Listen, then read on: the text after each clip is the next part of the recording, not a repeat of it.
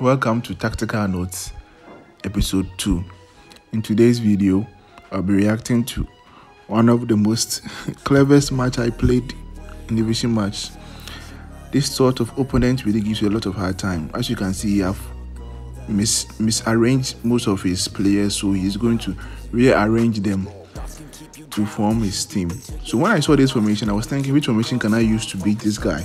So I went in for formation that I'll be able to control his midfield.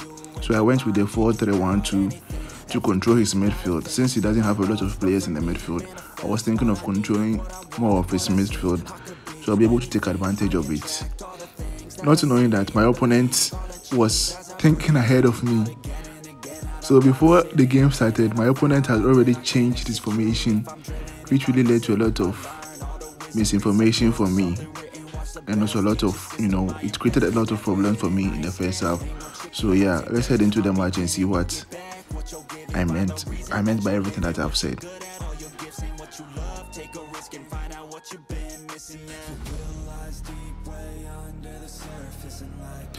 So my opponent was playing quick counter and I was also playing quick counter. Yeah, 2 quick counter plays. So let's see how it goes. So on the screen you have seen that my opponent has changed his formation to a 4-1-2-3, which means he's going to attack aggressively with quick counter, which is good for him but a very bad option for me, because now he's going to aggressively attack my midfield, which is going to be a very big problem for me because I have a lot of players in the midfield. So it's going to be a lot of problem for me. So in the first half, I was really taking a lot of hits. In the first half, he actually conquered the whole of first half. The only mistake that he made is he wasn't able to score more goals. That was the only thing that I would say he didn't take advantage of. So he kept on pushing me and I was really out of options here. I was trying to build up a lot of passes, but still, since I have a lot of midfielders there, and he's also playing quick counter with 2 AMMs, I have a lot of disadvantage on that.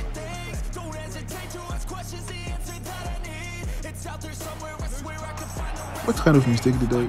Oh, that was a goal. Yeah, this was his first goal. That was a very big mistake. I was trying to leave the ball to my right back, but I don't know. As you know, in this game, it doesn't do whatever you want.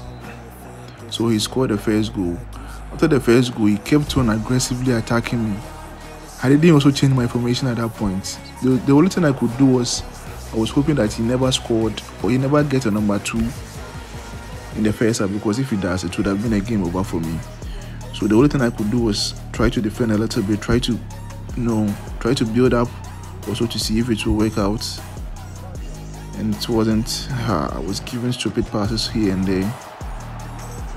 And my goalkeeper actually saved me. Manuel Neuer really made a lot of saves for me, which really saved me in the first half. Nothing was working for me. I was getting conquered in the middle of the park. Defending wise was bad.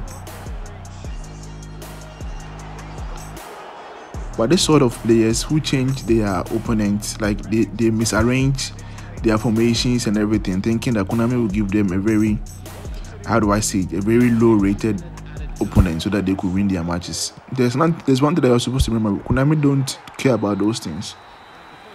So now that was the end of the first half. As you can see in the start, I was playing possession by beating. As you all know, there's a formation that can beat 4-1-2-3. That is the 4-2-3-1. So I switched back to 4-2-3-1. And here I didn't play a right winger, but instead I played the box to box. Enzo Fernandez. I played Enzo Fernandez at the right midfield. And I changed it to a midfielder. So he was, since his role is a box to box, he'll be able to move within the wide areas and at least all over the pitch for me. So at this point, I knew that I could win this game. Since I didn't concede in the second half, I know that I can win this game. So all I have to do is make sure I'll be able to control the midfield. As long as I'm able to control his attacking midfielders, that is so I'll get the edge and I'll be able to stop him. So as you can see, as I change my formation, I'm able to go head to head with his midfielders, giving me an edge. Asano with the ball, Madrid with the goal. Yes, that was the first goal that I scored. Very simple, very simple. And also, since he scored, As you can see, when you are playing attacking midfield as a in a quick counter play style, your attacking midfielders, they get tired easily since they become part of the attack. So they get tired easily.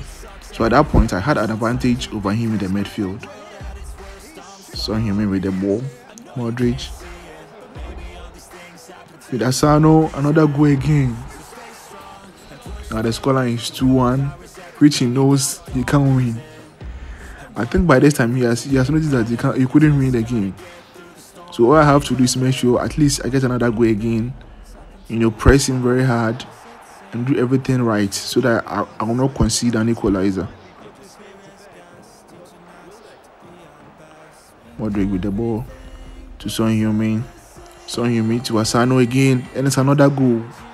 At this point on, the game is finished. I've completely finished the game. So yeah, guys, when you meet this sort of opponents, players who like to misarrange their players so that they will get easy players to play against. Remember, Konami, I think there's an algorithm in this game where you can't win forever. Like if you're on a certain streak of a win, there's going to be a high chance you meet some certain players who they will let you. Okay, my guy is attacking. Will he equalize from here? And Neuer with a very good save there. This should have just caught the ball. That was a very simple ball that should have caught. Please, if you're new to the channel, please subscribe to the channel, and there'll be more content coming out, guys. So please subscribe to the channel, and please have a nice day and take good care of yourself. See you in another video.